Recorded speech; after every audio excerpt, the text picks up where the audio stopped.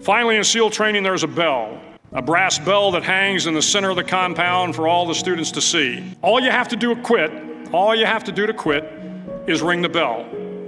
Ring the bell, and you no longer have to wake up at 5 o'clock. Ring the bell, and you no longer have to be in the freezing cold swims. Ring the bell, and you no longer have to do the runs, the obstacle course, the PT, and you no longer have to endure the hardships of training. All you have to do is ring the bell to get out.